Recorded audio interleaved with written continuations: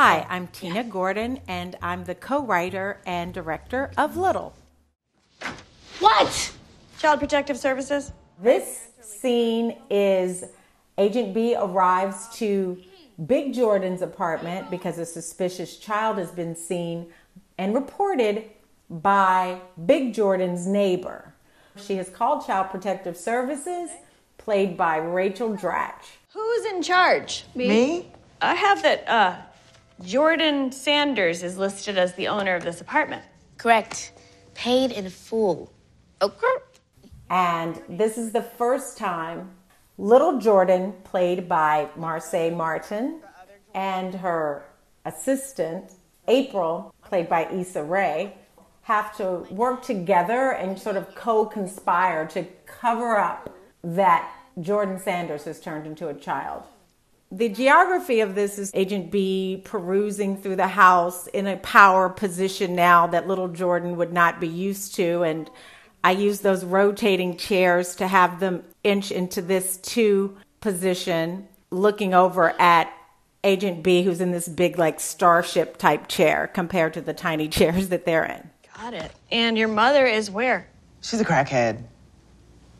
Yeah, Jordan is a crack baby. It's so sad. That's why she's so hyper all the time. I use a lot of overs and 2 shots in this scene just to warm up the idea that these 2 are in this comedic situation together. The space between the seats is on purpose because this is new for them, and I wanted it to feel like these 2 people are thrust into this lie together, but they're both on the hot seat in front of Agent B. That's President Barack Obama. No, that's my brother. I looked everywhere for this picture of Barack Obama. There's only certain pictures you can use of the president, and he just looked perfect with Bo the dog there. School? Girl, bye. I haven't been to school in like years. No, that's not what she meant. That's not what you meant, right? Oh, yeah, that's not what I meant. Joking. Okay. Rachel Dratch moving in to make it clear, which I needed her to come across as intimidating because Big Jordan is such a force that I needed Agent B to come over and issue a real threat to both of them. Say what now? Say what now is enroll this child in school or somebody is going to jail. That's what now. Say what? By somebody, do you mean? You. That would be you. Now, the school district, which Jordan would be assigned to, would be, Windsor Middle School. Windsor? Mm-hmm. Oh, hell Yes. Hell yes.